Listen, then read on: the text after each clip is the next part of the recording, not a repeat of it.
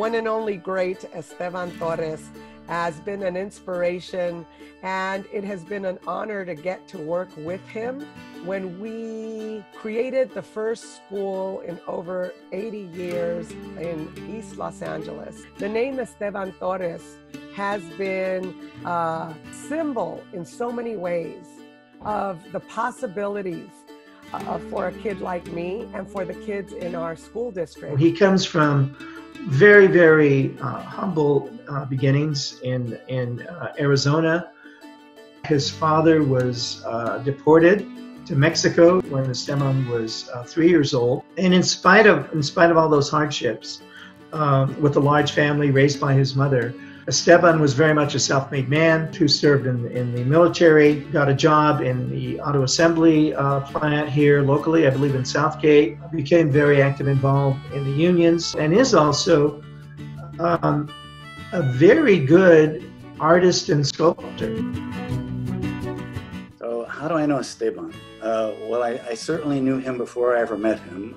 He's a legendary figure among the generation coming out of the 40s that really pushed to get political representation and to be able to serve their community through local, state, and federal government.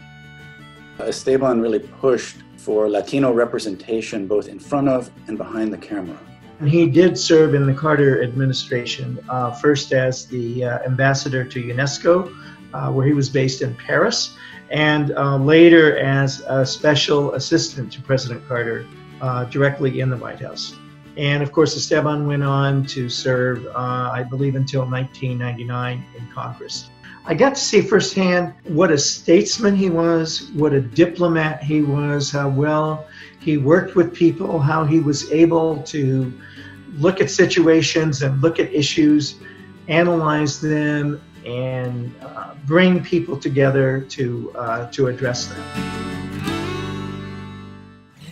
He comes out of labor organizing, and I think labor organizing is a core skill that can really serve any effort aimed at social justice. He's truly a wonderful, thoughtful, and highly informed person about the world. When you meet with Esteban, you meet a man with tremendous integrity, a man who is deeply engaged in and committed to the world, and a man who knows exactly where he comes from and who he is.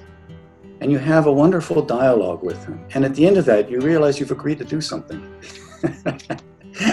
And that in doing that something, it will help things get better. A couple of things really stood out to me that resonate with our institute and our centers.